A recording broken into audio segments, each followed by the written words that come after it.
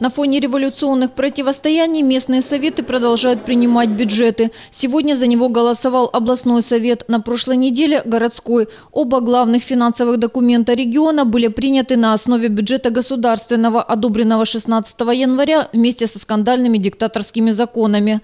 Однако, если последние оспариваются, то о бюджете практически никто не вспоминает.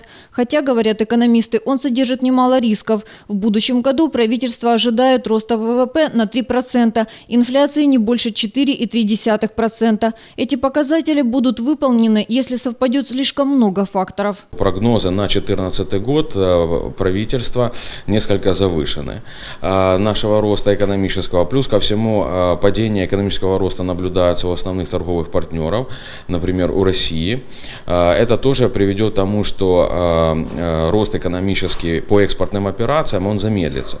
Соответственно, мы можем говорить о том, что реалистичность прогноза базируется на не одном факторе, допустим, только торговом, но факторе, например, как мы сможем продать свою, скажем так, государственную собственность по проекту приватизации, значит, насколько удастся нам удержать инфляцию. Украина, говорит эксперт, слишком зависима от внешних факторов, в том числе возможных спадов мировых рынков. Все это будет влиять на уровень инфляции, как и колебания курса валют. Но все показатели бюджета ориентированы на то, что доллар останется в коридоре 8,2–8,5.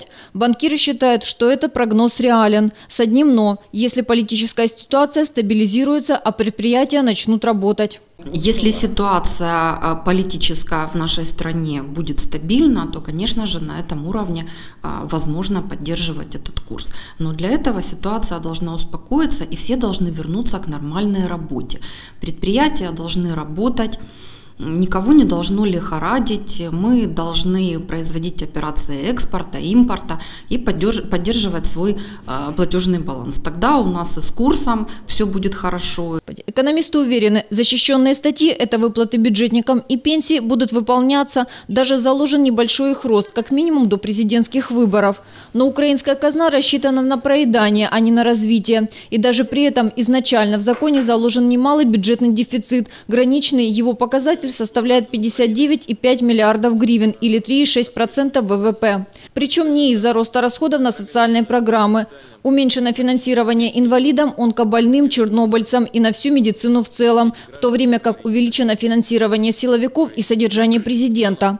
При этом правительство даже не подумало обойтись без кредитов. Свои немалые расходы оно как раз и думало покрыть за счет российского кредита.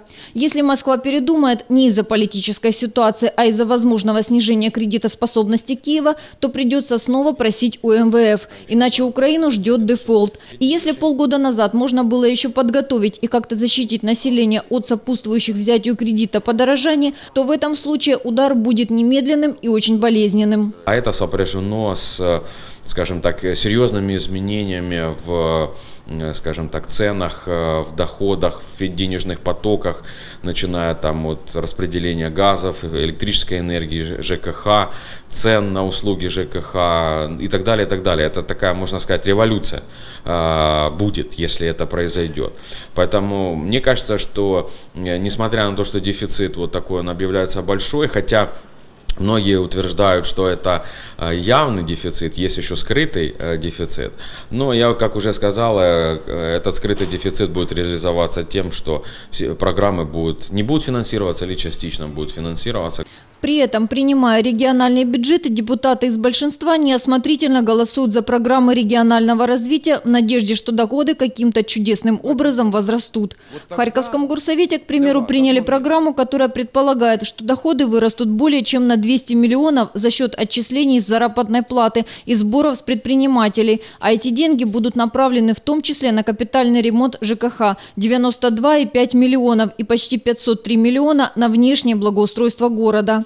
В области тоже никаких проблем с выполнением бюджета 2014 не видят, даже при смене правительства. Говорят, найдут деньги и на сохранение культурных памятников, и на строительство социальных объектов. Вот только получается, что при таких амбициозных планах харьковское руководство, которое всегда не прочь похвастаться экономическими достижениями, не готово заявить о росте ВВП более чем на 1%, что гораздо ниже, чем государственные показатели.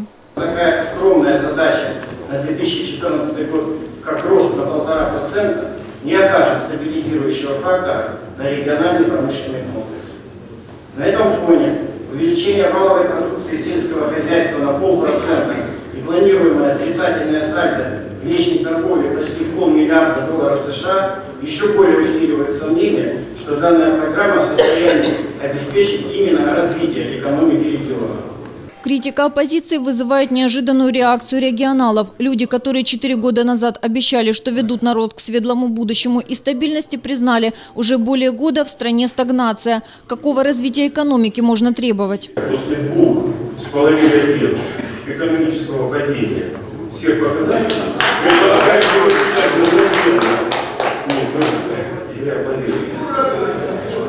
предполагаю, что мы мгновенно, мы сейчас уже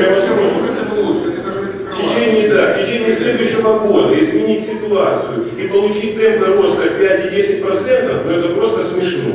Решение предложил доктор юридических наук, губернатор Михаил Добкин. Вариант есть.